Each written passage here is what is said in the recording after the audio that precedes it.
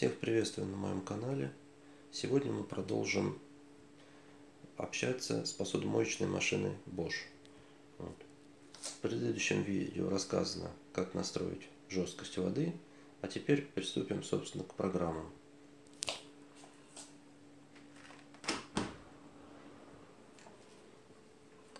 То есть, чтобы, скажем так,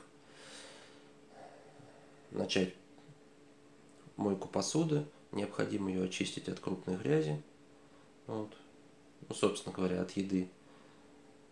Распределили по полочкам, чтобы не касались коромысла,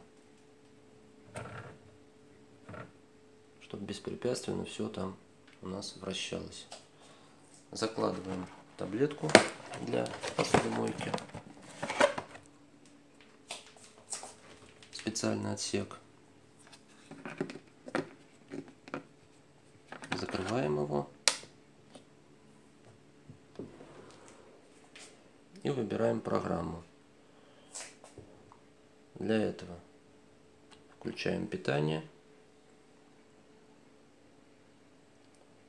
Если после настройки жесткости воды у вас она не выбирает программу, надо нажать кнопку «Старт», в течение 3 секунд подержать нажатой.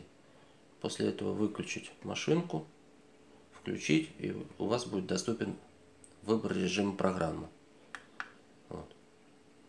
Если выбираем на 45 градусов, это будет порядка 45 минут машинка мыть.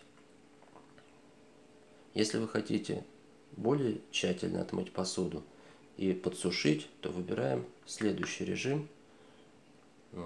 Режим эко. 50 градусов. Соответственно, 65 градусов это более долгий режим. То есть режим эко это порядка 2,5 часов. Ну и как бы запускаем.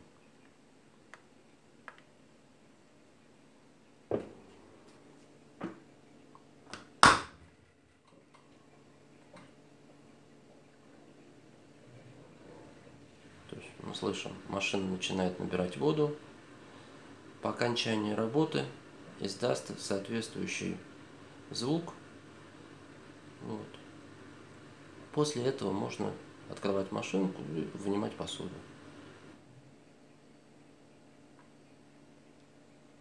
На этом, скажем так, репортаж закончен.